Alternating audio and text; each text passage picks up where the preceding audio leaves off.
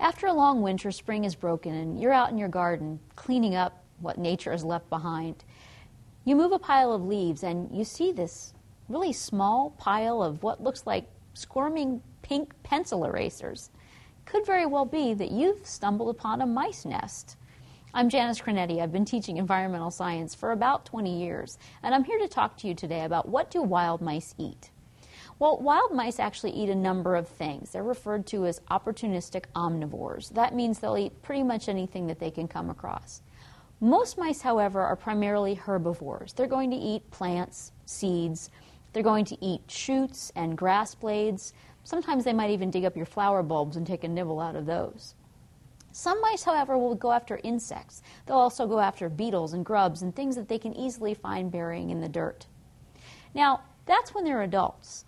Mice are mammals, and what that means is that when they're first born, like all mammals, they're going to feed from milk that's produced by their mother. If you stumble upon baby mice that don't have their eyes open yet and they don't quite have their fur, they're definitely still nursing from their mother. Now, it's possible actually to go to the pet store and buy some cat or dog formula and use that with an eyedropper to feed your baby mice. But they need to eat every 2 hours, so that might be a little bit more than you're bargaining for. In that case, the best thing to do is find a licensed wildlife rehabilitator in your area and give the job over to a professional. I'm Janice Cronetti, and this is What Do Wild Mice Eat?